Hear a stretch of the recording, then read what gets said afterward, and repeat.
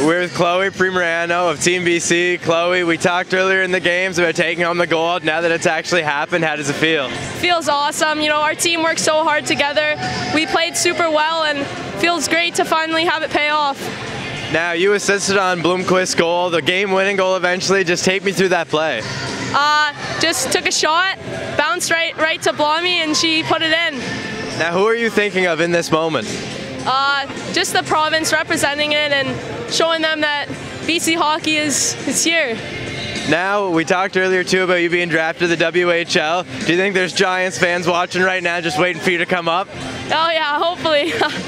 Now, how is Team BC going to celebrate with this gold medal?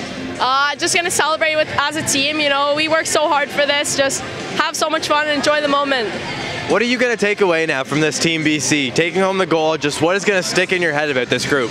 Just being with this team, like everyone is so awesome, such a great group. Everyone wanted to do it for each other and we did it, so yeah.